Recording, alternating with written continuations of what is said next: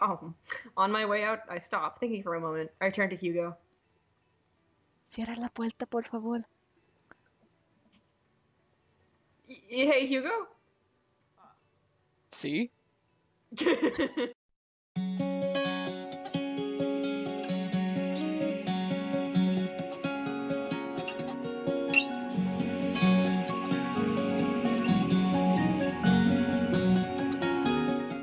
Hello, everyone, and welcome back. Coco is here with Seven. We are continuing Dream Daddy. I love Craig so much. He's a good bean. He's good! Let me know if you ever want to work out again. Maybe we could try running around the neighborhood if treadmills aren't your speed. No pun intended, bro. Running outside is so much harder because, like, at least for me, because my feet are so weak and sensitive, so like the ground hurts so much. So like I get more bothered by how much my feet hurt than actually tired. Meanwhile, like, I literally, like, go outside barefoot and just, like, witness nature with my goddamn unsheathed feet. Like, a heathen. But I don't run ever, so I wouldn't know. Yeah, like I don't mind walking barefoot, Walking's but fine. running, Yeah. no. You make those, like, sneakers that are like, oh, like, the barefoot technology, and I'm like, please get that away from me. Good one. Well, I'm gonna go put some ice on this everything. I'll see you around. You didn't even say bye. I know, how rude, Craig. We thought you were better than that. Wait, I have to burp. It's not happening. Okay. There you go. Oh, thank you. You're welcome. I leave the gym feeling ashamed. Craig used to order delivery from the pizza place down the street, across the street rather, from our dorm, and now we can just run circles around me, literally. Man, I really gotta work on this dad bod. I get home and lie down on the couch. It hurts to move. Oh god, I'm so old. Oh, come on, you're probably only like 5 years older than me. Oh no, I must have fallen asleep. What time is it? Shoot! It's 3:55! I'm supposed to be at Amanda's school in 5 minutes! Well, let's hope that running paid off. It did it! I frantically put on some clean clothes, apply a generous amount of deodorant, and run out the door. No, Just that's all gonna make over it my worse, because then it's just gonna have that mixed smell of sweat and deodorant. Just that nice, delicious Old Spice and sweat smell. At least it's not Axe. At least it's not Axe. I arrive at Amanda's school and check in at the front desk. They give me a bright orange visitor sticker and send me on my way. I remember at my school that the boys would think that they could go without showering and just spray Axe on. And I swear they had to do like some sort of dance where they just like spray it all up in the air and then like swirl around in it. Cause I'd be walking down the hallway, I'd be perfectly fine, and then all of a sudden, I just start choking. Like I've been to 2 different high schools, and like the first one I went to, that certainly happened. But the second one, like, I don't know. I think the guys actually showered daily because like it was like a really it wasn't it wasn't a prep school, but like it was basically like these kids wanted to be in private school but had to go to public school, so that was like, so they were actually clean. They were still nasty, but they were actually clean most of the time. I never smelled them really. I'm not one that sniffs others. You're missing out. I don't know about that one. I'm barely awake and feeling pretty haggard, but hopefully nobody will notice. I check my watch and I am relieved to see that I'm only 2 minutes late. How close is the school to your house? Yeah. Wait, was it room 103 or 108?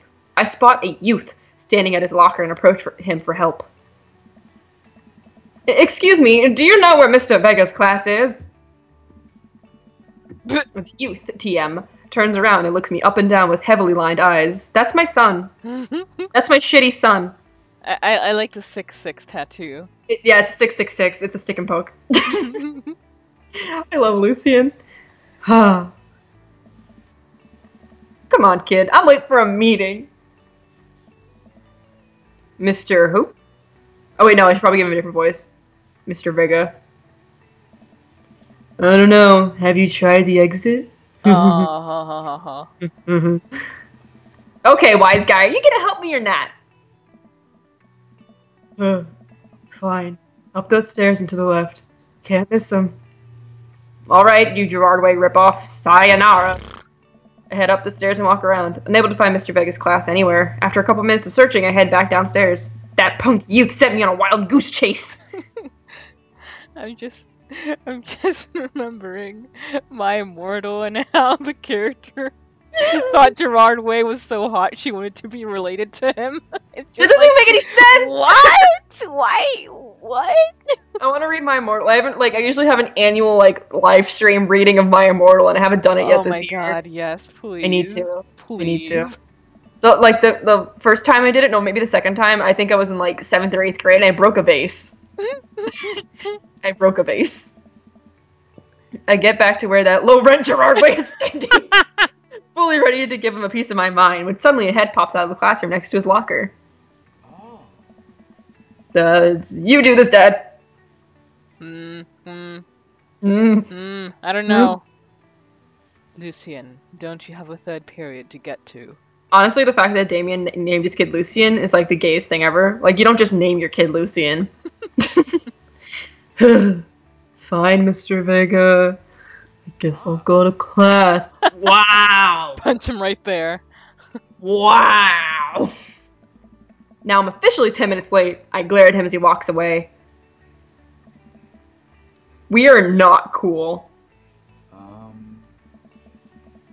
You must be Seb. The period's almost over. Would you mind waiting in the back? No.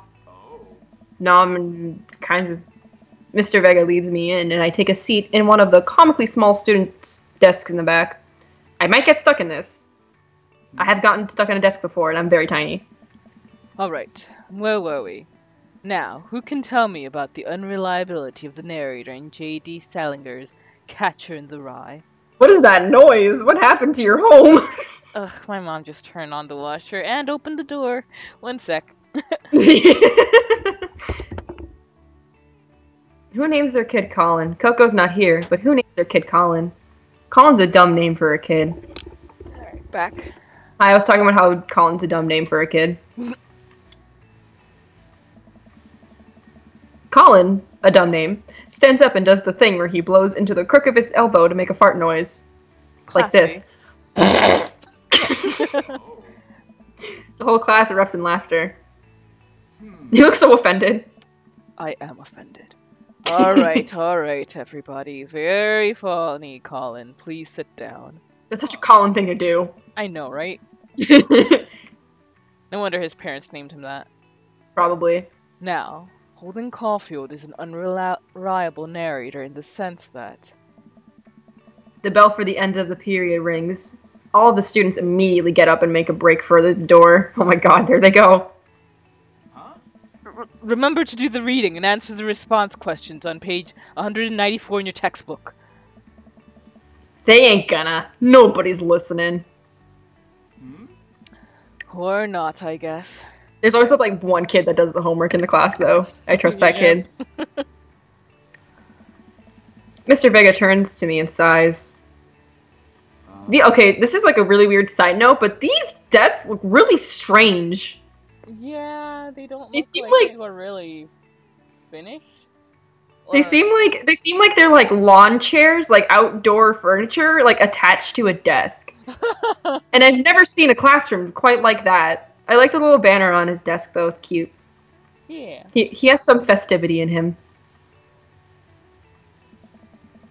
Don't you teach high schoolers? Both, you know, budget cuts. Ah, budget cuts. Right. Thanks so much for coming in. No problem, Mr. Vega. Please, call me Hugo. Okay, Hugo. I don't normally do these impromptu parent-teacher meetings, but as I'm sure you know, Amanda's a very bright student, and I'm concerned about her recent behavior. Oh, I can't see the screen.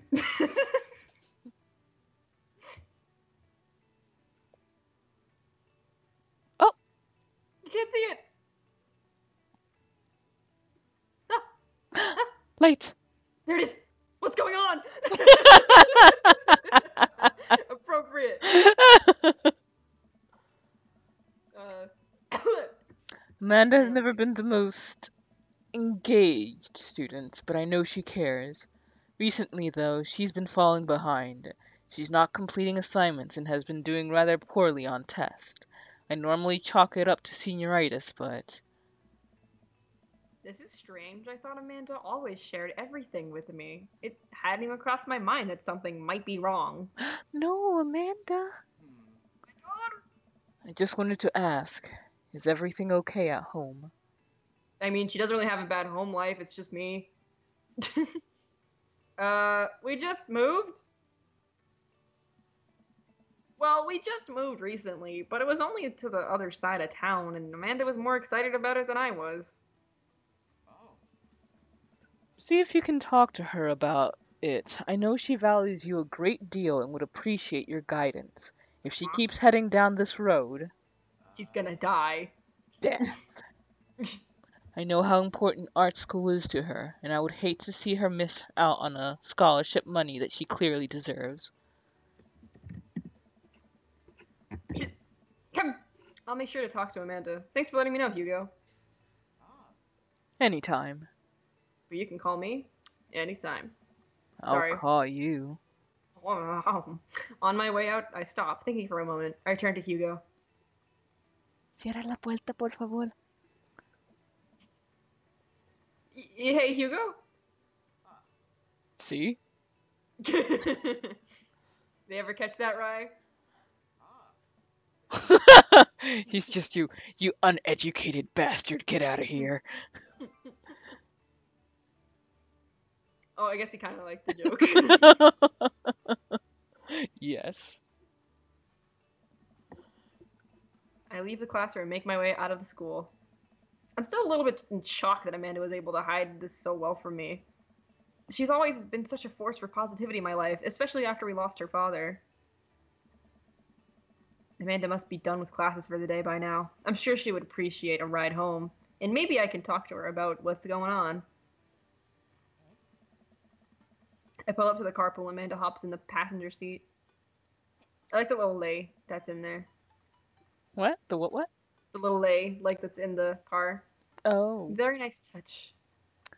So, did you have fun gossiping about me? Hell yeah. You suck, Amanda. I'm kidding. Mr. Bacon, I I actually hate you, Daddy. just. God, this is a really trashy car. Let's just point that out real quick. Mr. Big and I actually just gossiped about our celebrity crushes. Mine is Hulk Hogan. So, you talked about Mario Batali the whole time. Oh, that's the ultimate celebrity crush. That man can cook. I'm pretty sure that's what I'm thinking about. I was a very productive. I was a very productive meeting. It was a very productive meeting. I'm pretty hungry. Can we grab some dinner? Yeah, sure thing. Let's go to the mall food court because that's how you meet my biggest boy. Does that sound good to you? Yeah, sure. Why the mall? Why not the mall? Geez, can't a dad take his daughter to the mall? Will you buy me things? Amanda, I will buy you a thing. Singular. Plural.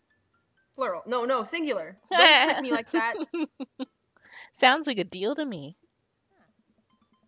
We drive in silence for a short while. Amanda plays a game on her phone. I hope it's not Love Live. I should say something. You know, sometimes when a kid gets older, they find that they have to keep things hidden from their parents. And that's okay, because sometimes that's what kids do. Subtle. Fuddle. And that's okay. But also, sometimes it's good to have the parent's perspective because, you know, maybe the parents have also dealt with similar situations. And maybe they're a little cooler than you give them credit for. Anyway, what I'm trying to say is that it's good to share. Love you. Have you been reading my tweets? No. You have a Twitter? What? Never mind. Look, sweetie, Mr. Vega said you haven't been.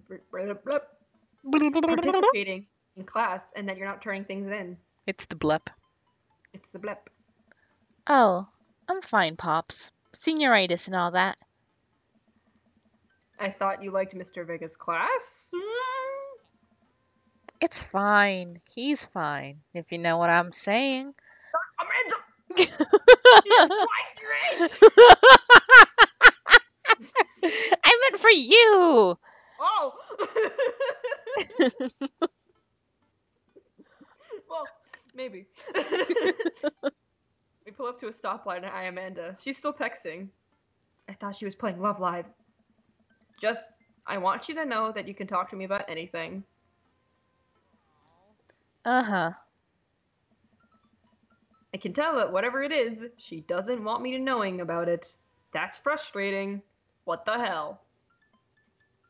I heard Emma R is going to that fancy art school in California. That's exciting. It's Cal Arts, isn't Yep. it? Are you bummed that you guys aren't going to the same school? Yep. Thanks for rubbing it in, Dad. Amanda keeps texting. She stifles a laugh. Is it a meme? What's so funny? I don't think you'd get it. It's definitely a meme. Yep. Okay. Who you texting? Noah. Who's Noah? My friend. Does he go to your school? Why are you asking so many questions? Yeah. Do you like Noah? Oh boy. What? No! So you mean yes? Dad! So you mean yes? No! I said no! Ugh. I can't believe you would. So it's yes. Dad. It's 100% a yes. I mean, jeez. She keeps going. Why would you be so right? Ugh. Gross. Sorry. Just asking. Eyes emoji. Dad, he's just my friend. I said sorry already. Guys and girls can be friends. He's my friend. Okay, I understand. Okay. God. Christ. Jeez. This is going well. It's going great. Well, good talk. Love you, kiddo. She leans forward and turns up the radio. I guess that conversation is over. To the mall then. Are we gonna eat them all? Yes. Nice. We arrive at the mall, a big indoor shopping center with a couple different floors. It's kind of dead, but that doesn't stop a mall security guard from yelling at a group of loitering teens. Let's eat something disgusting for dinner. Undo What all does that that. Undo all that work we did at the gym. Work? Gym? Never heard of it. Hell yeah. Language, Missy! Fuck yeah. Heck yeah? Better. We approach the food court and evaluate our options. There's greasy restaurant after greasy restaurant. My heart burns just looking at the menus. Nobody looks happy to be here. Not even myself. Ooh, what are you in the mood for? Bread dipped in sugar, bread with cheese on it? Or do you just want me to inject some fat directly into your bloodstream? I extend my hand to her. Would you do me the honor of sharing some nachos? Oh, she takes my hand with a grin. It would make me the happiest, cheesiest girl alive. I love you. I love you, and I miss you, and I love you. Ah! We order a giant pile of chips and unnaturally orange cheese from a very unenthusiastic and possibly stoned teenager. We take a seat at a rickety table and dig in. Munch, munch. These are bad. These are very bad. but also strangely delicious. We have to eat through the pain. We enjoy the fluorescent cheesy goodness together until we're all out of nachos. So, something's been bothering me for a while. Can you explain memes to me? Oh God. Oh God. Which meme? all, all memes. No, it's not happening, honey. All memes. Amanda sighs deeply and places her hands in her hands in her hands.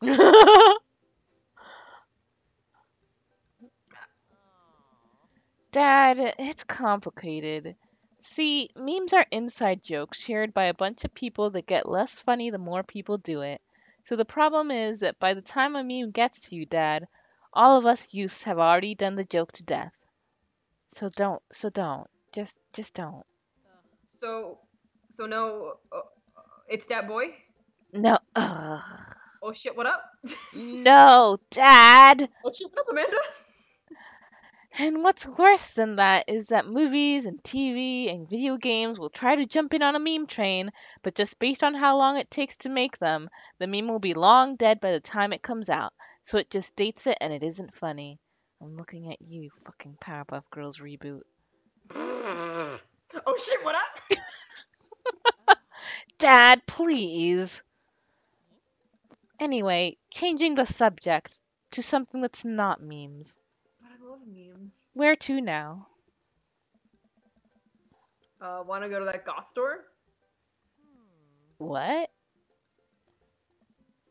You know, the one that's all black and tries to establish itself as anti-establishment despite being an exact representation of the establishment. You can say Hot Topic, you know. It's okay. Or like the Night in the Woods version of Hot Topic, which is You Revolution. And we will go ahead and end this episode right here. Thank you guys for joining us and see you next time. Sayonara. I still can't believe I've been delaying this for so long. It makes me wonder. If I decided to act earlier, maybe things wouldn't be so broken between us. Maybe with just a little effort, this family wouldn't fall apart like this. But I suppose it was easier to complain and do nothing, rather than to try and change things. Isn't it always?